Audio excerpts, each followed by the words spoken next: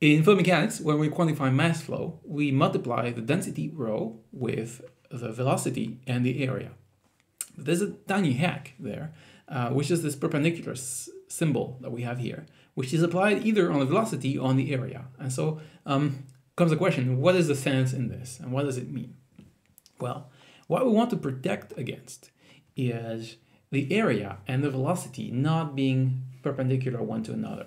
Like so. Now, let me give you an example of where this could happen.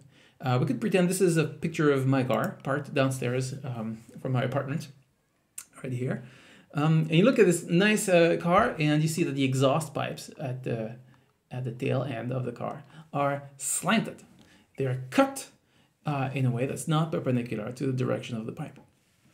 Why do they do this? Just because it looks nice, doesn't bring anything.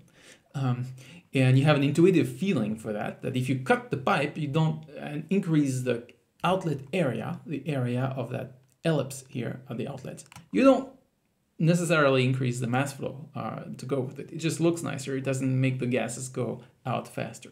Yeah. So let's take a look at this on the diagram. What you have here is a pipe. Yeah, this pipe is cut in a slanted way so that this area A here is the area of an ellipse. It's not the area of a disc. Yeah.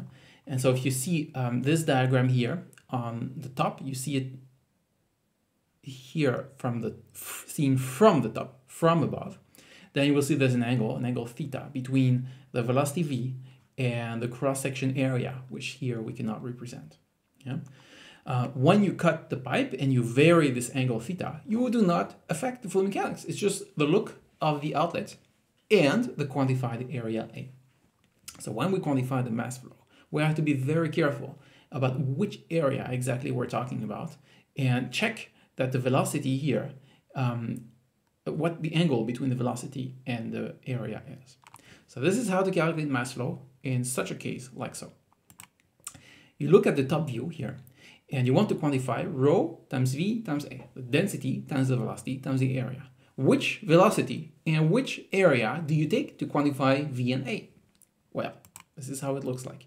You can either take the area A of the outlet of the pipe, which is just represented on the side here, like so, yes? And then you have to take the component of velocity that is perpendicular to this area. And so this is the component of the original velocity here. This velocity here has a component there, v perpendicular, that is perpendicular to the area.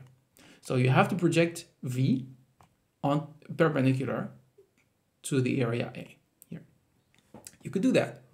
Or you could do the other way. You could keep the velocity v here, but then it is the area which you project to be perpendicular to v.